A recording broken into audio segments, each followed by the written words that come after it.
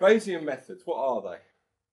Well, I guess the answer is, in a way, my life has been about Bayesian methods. You might think that's pretty daft, but it's true. Did maths, 1970, stats course in the second year, good old maths stats courses, no data, no idea of analysing or inferring anything, just large numbers of matrices, and a belief that Hanover was a rational mathematician. That's the only joke. The next year, though, for some reason I stuck with stats and did a course on Bayesian stats. And it changed, inverted commas, my life. Bayesian statistics, as we're going to develop during the 50s and 60s and 70s, but it really didn't come of age to the 90s. So going in the 70s, I was sort of one of the early guys. It was introduced to me by Adrian Smith. He's the guy that's deciding about impact measures for the universities at the moment, just being knighted. Mike Dempster, who's done a lot of work on financial economics apart from Bayesian stats, but most of all the book by Maury de Groot. Nobody reading it these days will realise quite what it was like, but it changed everybody's thinking in the 70s because it actually laid out the whole of statistics and decision theory in a complete framework that at least you could understand if you were a mathematician and you could take out to other people by speaking English occasionally. Okay?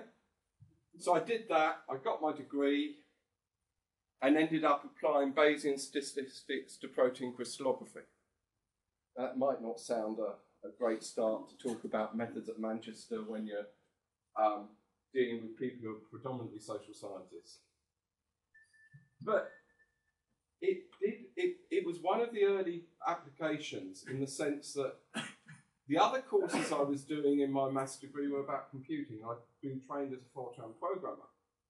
And most people have been applying Bayesian stats to pretty small problems.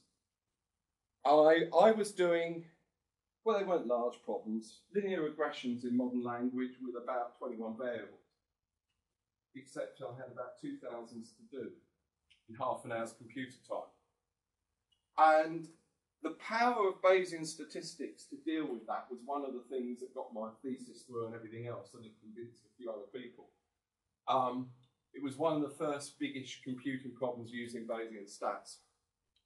1979, there was a big conference in Valencia.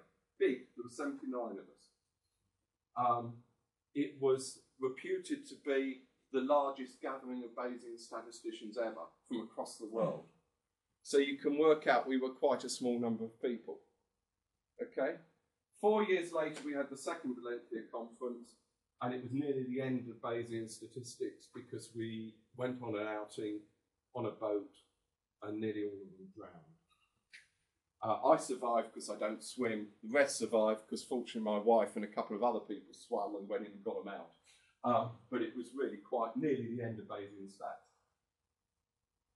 Since then, every 3 or 4 years, there's been a Valencia conference. I've been to them all. The last one was in 2010, and it was actually the last one because there's been a decision that you don't need them anymore. From 79 people in 1979 to 2010, where there were several hundred, and it was a small proportion of the people in the world rather than the majority of people in the world doing Bayesian stats. Bayesian stats has gone from a very small proportion of statistics as is practiced across all disciplines to 50, 60, 70% of the statistics that's practiced. Amazingly, there were two, medicine was late in, medical statistics was late in. It was happening more in environmental statistics, physical sciences, and that sort of area. And social sciences is still not very Bayesian, to say the least. But if you go into the sciences and the medicines, you'll find a lot more about Bayesian stats than you will find in social statistics texts. I've actually spent more time working on decision analysis rather than statistical analysis, but as I say, as you'll see, it's exactly the same philosophy. And that's the thing. The Bayesian approach is a philosophy. It's not so much a method.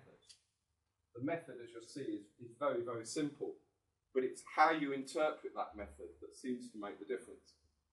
Because Bayesians, or the Bayesian view of statistical inference, of scientific inference, isn't that things are objective, rather they're subjective. You go in and you model judgments, and you explore the implications of variation in judgments. So you use probabilities to represent your belief in the value of a parameter, the value of a quantity, how likely you think the quantity is to be here or here, and then you update that belief with data, and you explore how your belief changes, and you explore what your belief would be if you had different starting points. And gradually that brings in a model of an idealized, consistent scientist, a scientist who can look at data and adjust his judgments before the event, before he sees the data, to what he believes after he sees the data. And it's all idealized, and you explore that scientist and you begin to see what a group of people would do. Because first of all, you focus on the individual scientist, and then you vary that scientist's start beliefs to see what consensus might be. So you look at how a number of scientists looking at the same data, where they would end up. If they end up in the same place, the data is strong and outweighs initial disagreements. If the answers you get depend very much on where you start from, then the data is not strong enough to bring about consensus. And so Bayesian statistics, you're exploring knowledge, you're exploring understanding by looking for consensus rather than some objective proof. And that's the key to what goes on in the Bayesian analysis. It's about exploring consensus as much as anything else. It's a philosophy, so Gillian asked me to decide which one of the headings I should come under that was on methods at Manchester, and I asked for all of them. I don't know where she's put me, I haven't looked, but it really is difficult to say that you can have Bayesian survey-related methods, but not Bayesian quality assessment. You can have Bayesian anything. It's an approach. And that's what I'm going to try and get across as I calm down over the next half hour. It all comes from a guy called Thomas Bayes. He was a reverend. He lived till 1761. And he'd been working on probability theory then, which was as much about gambling as it was about anything else, because in the 16th, 17th, 18th century, mathematicians lived by earning their living by supporting gamblers. It's the only way you could get patrons. I mean, if you did great music, you could easily pick up a patron, but somebody who did algebra, nah. But probability and helping out in gambling did. He wasn't so much interested in gambling, but he was interested in the maths of probability. He was a member of the Royal Society, but he died before he communicated his results, and a guy called Richard Price published Bayes' work posthumously in 1763. And essentially, it's something called Bayes' theorem, or maybe you've heard of it, inverse probability, and it's very simple. It's the only, well, there are two theorems in the whole of the subject area. Here's one of them. Looks horrible. Let's start dealing by changing it into language. It says, what you believe in advance about something times how likely the data is you get gives you what you should believe afterwards. Let's take it a bit further. This sign is proportionate to, I don't know if any of you remember it from O-level maths in the old days. But what it means is, one of the advantages that we have in Bayesian approaches is we know probability adds up to 1. You know, we all know that. But it actually means that when you're doing calculations, you don't worry too much about constants, because at the end you can renormalise everything to make them add up to 1. And that proportionality sign just says, oh, forget about some of the nasty algebra, it's going to add up to 1 in the end, you can get rid of it at the end. So we can get rid of some of the things that would make this look even more hideous, like integral signs and everything else. This bit, in statistics, you're normally looking for some parameters. And like all good statisticians, parameters come in Greek letters, so I've got theta there. And P of theta represents a scientist's view of what he or she thinks theta would be before he or she has seen any more data. It might include what they believe on data up to now, but it's before they've seen any more data, it's where they think theta's going to be. The likelihood says, well, we're actually going to get some data, and that's going to depend on this thing theta. If we knew theta, what do we think x would be? Where do we think the data would be if we knew theta? And that's actually the likelihood function you hear of in maximum likelihood methods, in all of other bits of statistics. But it's just how likely the data is given a particular set of parameters. So the next one is the posterior probability. It's what you believe, having seen the data, how it's adjusted your prior beliefs in theta to give you what you believe afterwards, synthesizing your prior judgment with what the data's telling you. And it's all written in language, there's a bit of algebra up there and everything else, but the great thing about us in 2011, as opposed to me in 1972, is as soon as you see nasty algebra, you lean across the computer and it does everything in the background for you. In my day, I had to do the algebra, so I used to see lots of subscripts and everything else around. But let's have a look at what the computers say. And let's take a very, very simple example. Supposing I have got a coin that I know is very biased, but I don't know how it's biased. I don't know if it's biased to heads or tails or whatever. I just know that its probability of falling heads could be anything between 0 and 1. And I'm going to toss it 12 times. And in that experiment, when I toss it 12 times, I happen to get 9 heads. Well, if you do some simple assumptions on the way through to make probability distributions calculate easily and a few other things.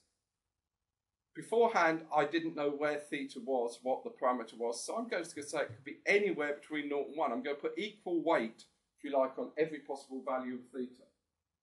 So that's a flat prior. It means I don't know between 0 and 1. I'll come back to that in a minute.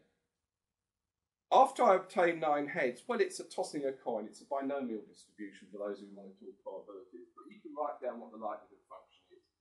You multiply the two together, renormalize so everything integrates or adds up to 1, and you get that curve. And that's what I believe, having seen 9 heads. It's moved so the probability of the heads is much more likely to be nearer 1 than it is to be nearer 0, which is what you'd expect. It's accumulated sort of near 9, but not completely at 9 because, sorry, not 9 out of, not 9 out of 12 would be 75%. It's not exactly at 75%, but it's close and it's sort of around there, which feels right. Okay. And that's typically what, well, that's all Bayesian is. I mean, if you want to estimate, you can just, if you want to say what's the estimate of the parameter, well, you could take the highest point, the mode. You could take the median where it's 50% more, 50% less, and you could take the mean of the distribution. You get slightly different numbers, but they're all in the sort of area you'd expect of about 70.75.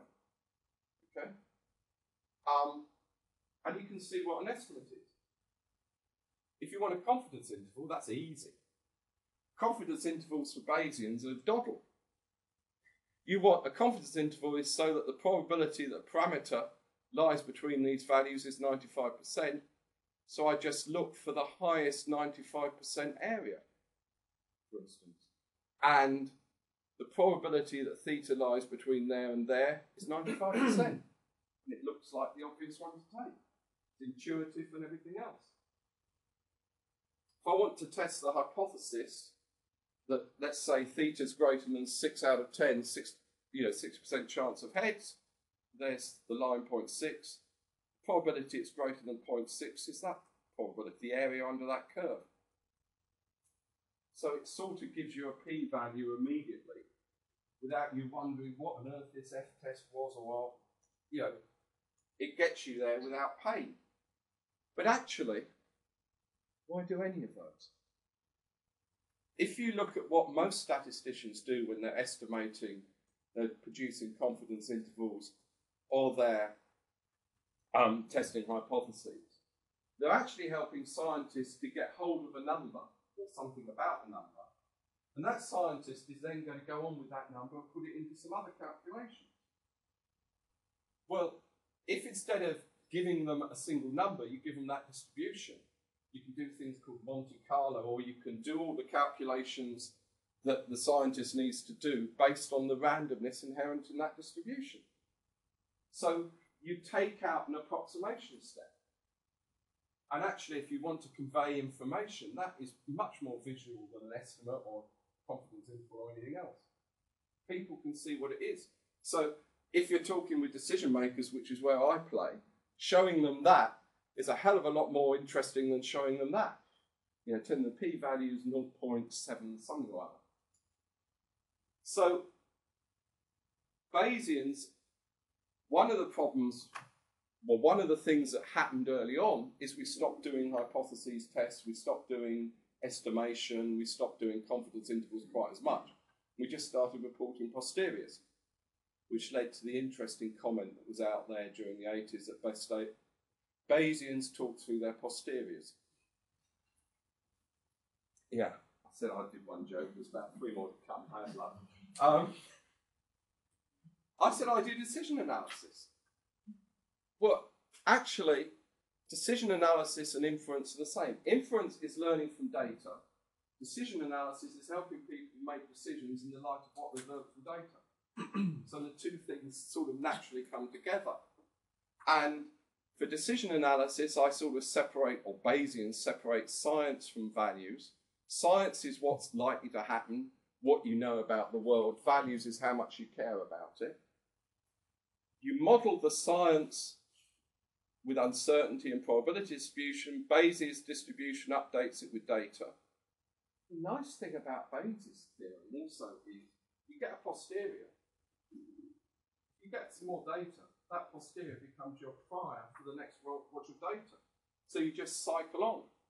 So I can continuously and sequentially take in data. Do you remember I said one of the things I did in my PhD was solve 2021 linear regressions on computers in 1970 in half an hour? The reason I could do that is that I did it by this. I reduced 21 by 21 problems down to 1 by 1 problems and took them in 21 times.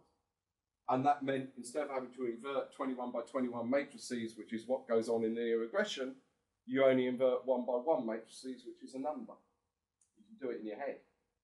And the calculations became fast, with 1 or 2 criteria, which I'll get to in a minute. So Bayes allow you to deal with problems sequentially. And sequential thinking is sort of fundamental within Bayes, because you're moving from this state of belief through your data to the next state of belief, through your data to your next stage of belief. And it sort of models not just how a rational scientist deals with one experiment, but how he learns or she learns through life. Sorry. The other side of things is that you're also thinking about how much things matter to you.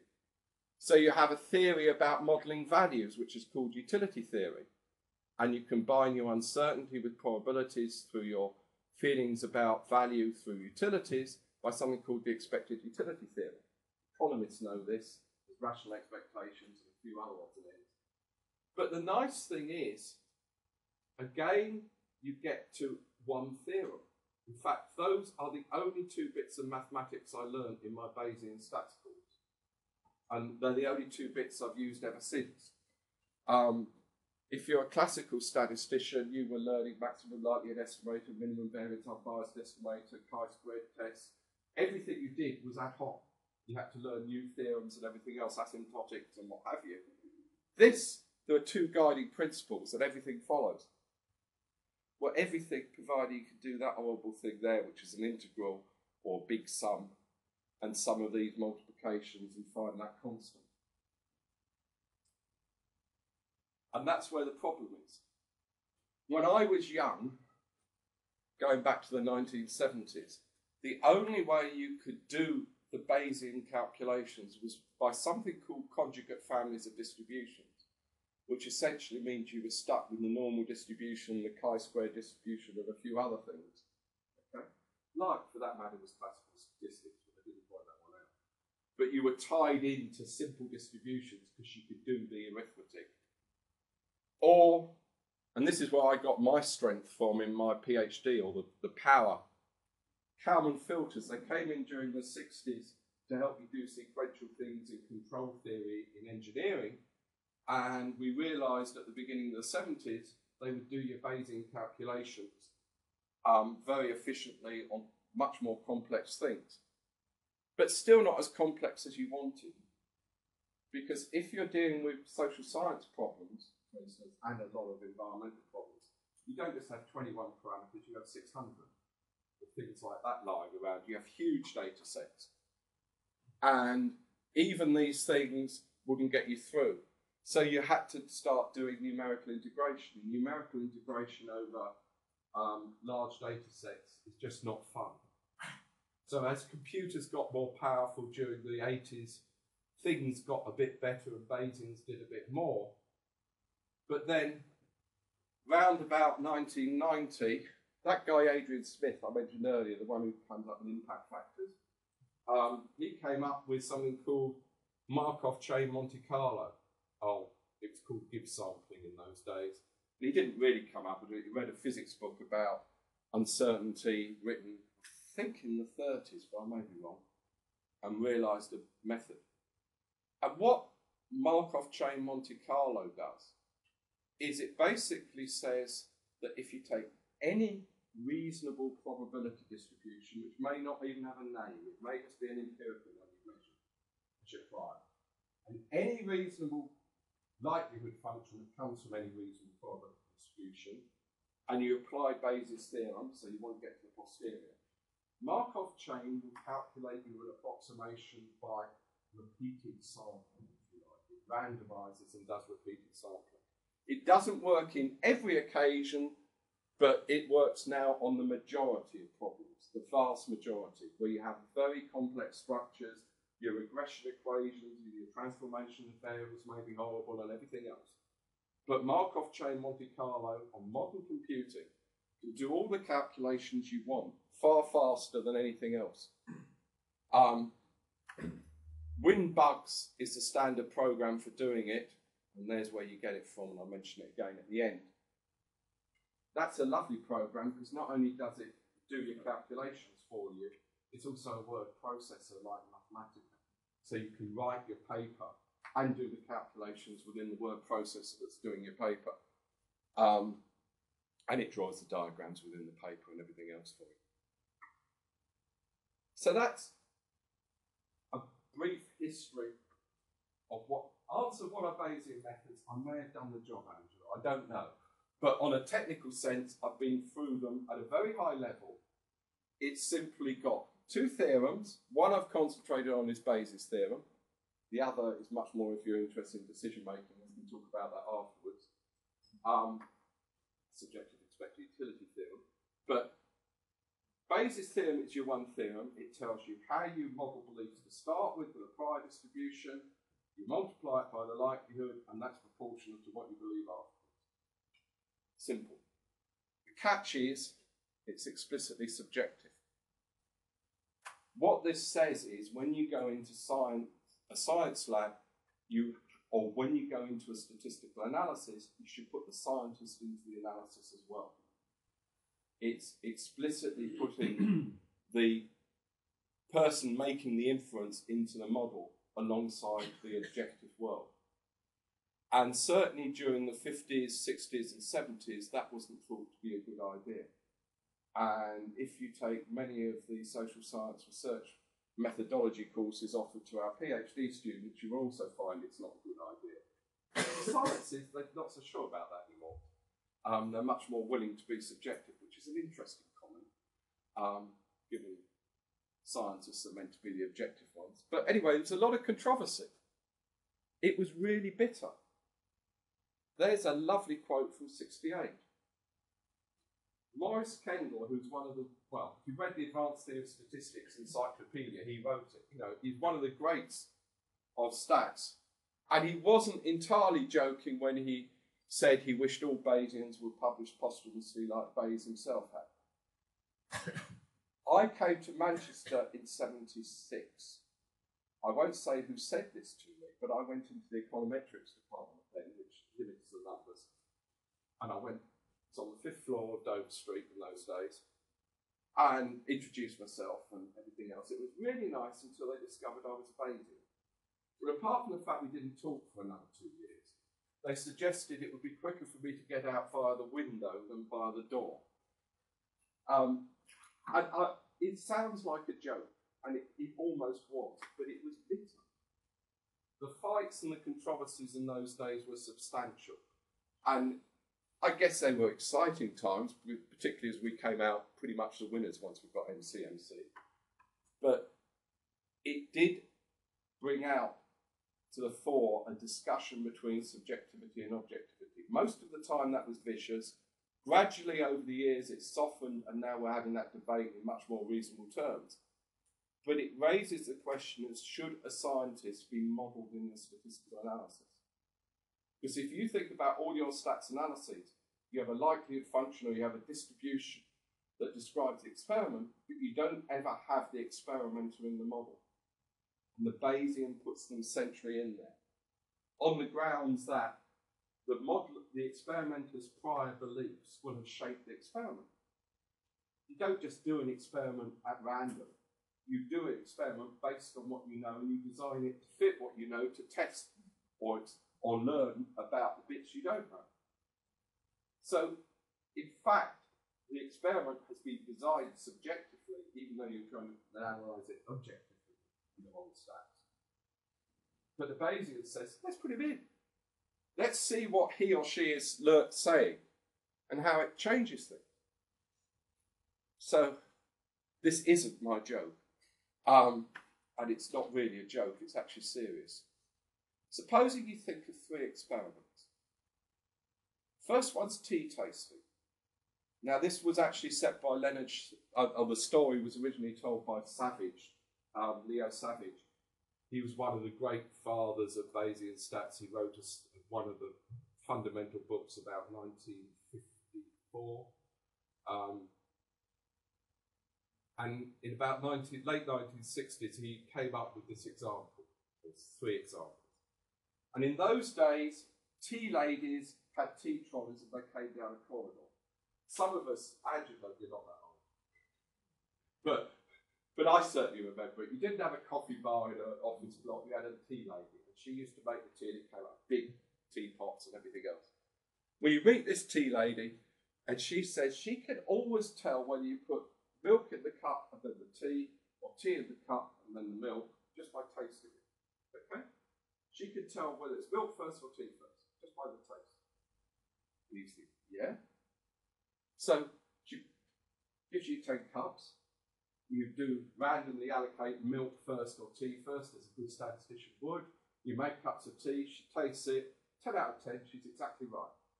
Okay? Absolutely right, 10 out of 10 times. Then, over lunch, you meet the professor of music. He specialises in Brahms. You know that.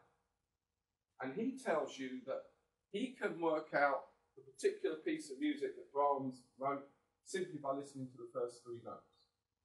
So you whip out your, in those days, LPs. You play him 10 pieces of music, just the first 3 notes.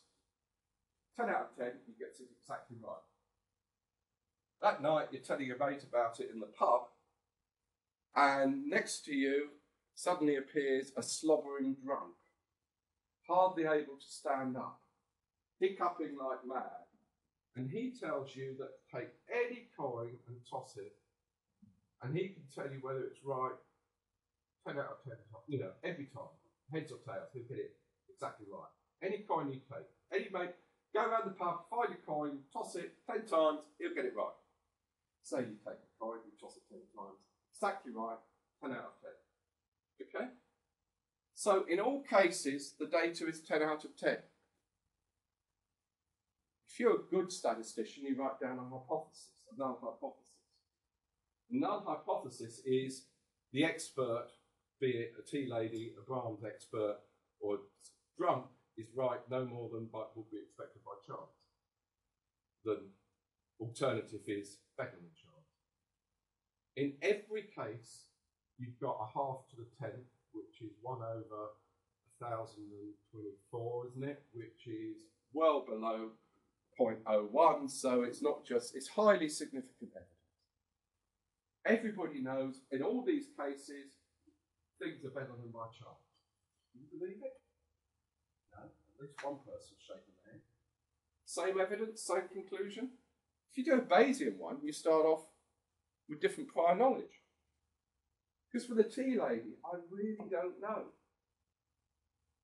I really don't know why they put milk in first, or, you know, if they can tell or not. Did you know why you put milk into the cup first in England, but tea into the cup first in Ireland? We invented bone china first. If you put milk into bone china, you create lower temperature and it doesn't crack. The Irish never got to bone china, so they had old earthenware mugs. But that's not quite as jokey as it sounds. It's a historical thing, I gather, having been down around Stoke and the potteries. So you put in a flat prior, just like we did. There's your likelihood. You multiply them together. You can't actually see the difference because this is constant. So there's your posterior distribution. It's accumulating up here now, and it's saying that the tea lady is probably quite, well, she's pretty good as an expert. We're beginning to believe it. Okay? If somebody who's a professor of music tells me they can recognise music, I'm not going to be desperately surprised. So my prior for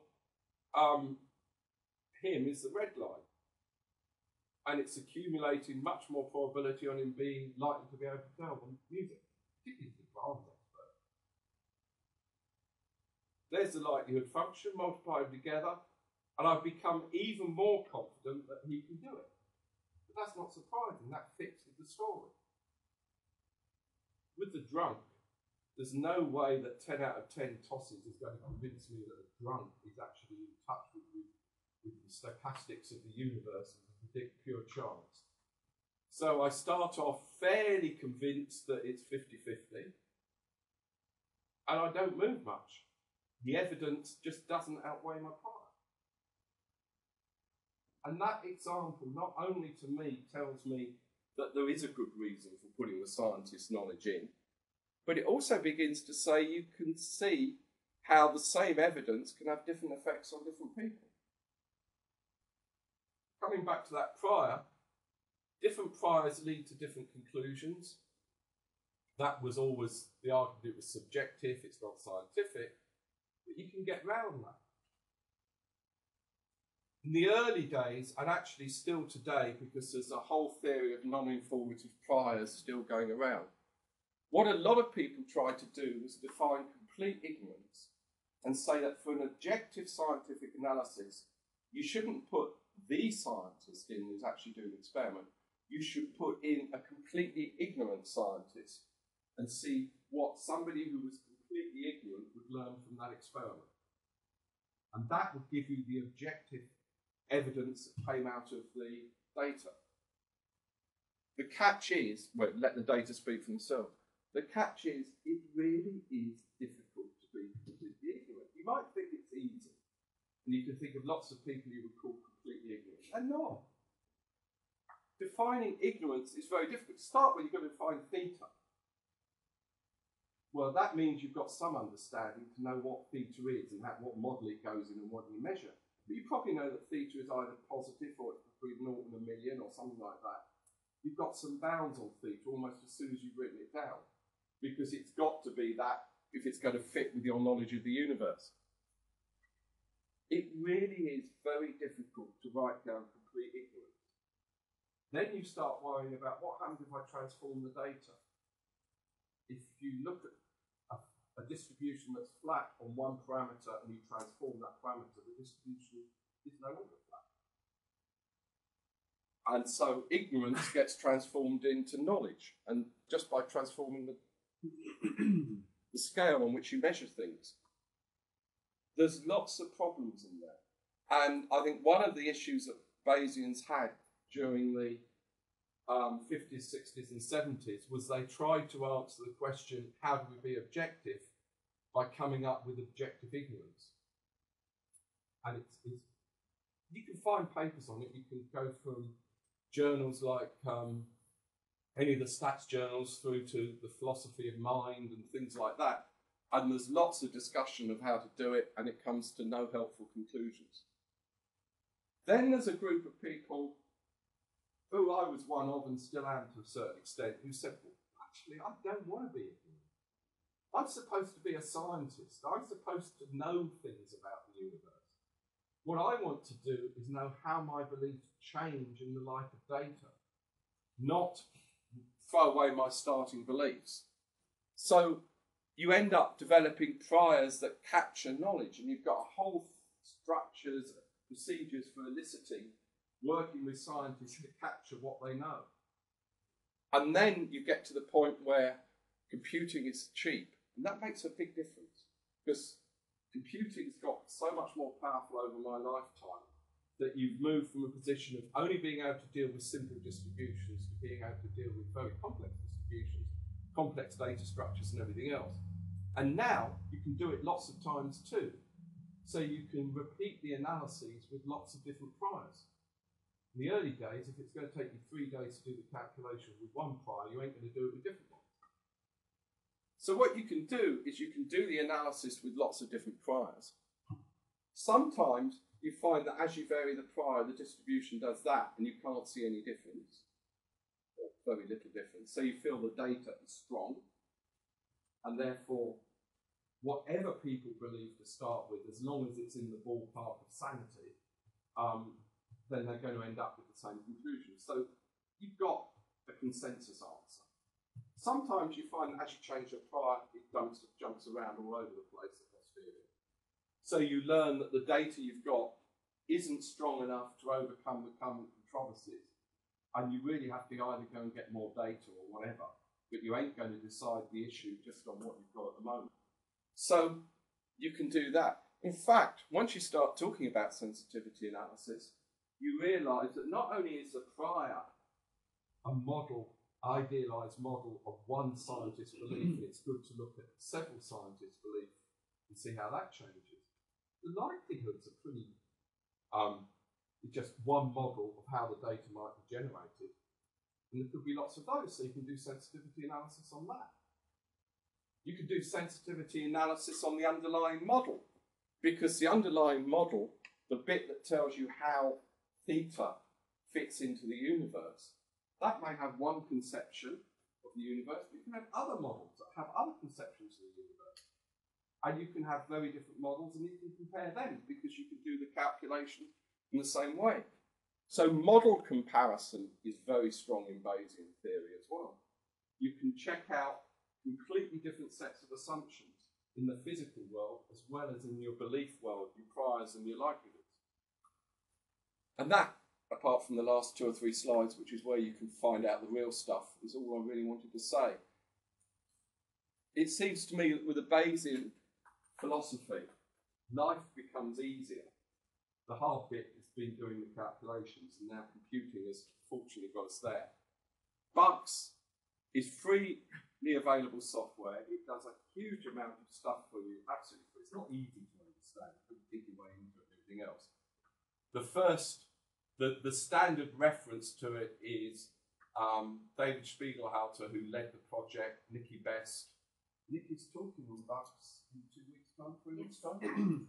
So you're going to get it from, I won't say the horse's mouth, because Nikki is a very attractive lady. But she will tell you all about it and everything else, and she will lead you through it, and you'll find out that Bugs is really powerful and does a lot. You won't get to use it without doing a lot of pain of learning to use it, like you do with any big package. But you'll always be guided by the fact that you're in a prior, you're in a likelihood, and you're trying to see what your hysteria looks like. And you can download it for free from there.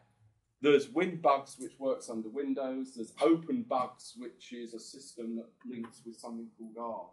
Anybody ever heard of R? Well, a few of you. Well, R, for the rest of you, is a completely free statistical package that does just about everything, as long as you think in the unintelligible way of a mathematician and write down unintelligible formula. But if you want to develop statistical packages, R is a free way of doing it, if you like.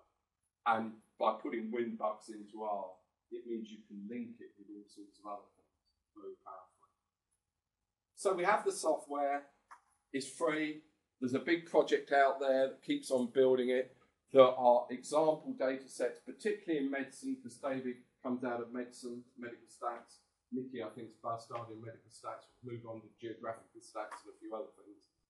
There's a big society now. 79 of us, we only got together in Valencia in 79. You know, 79 people is 79 squared or whatever it is. It wasn't worth having a society. There's now a huge society called the International Society for Bayesian Analysis. It runs big conferences around the world. It has a website.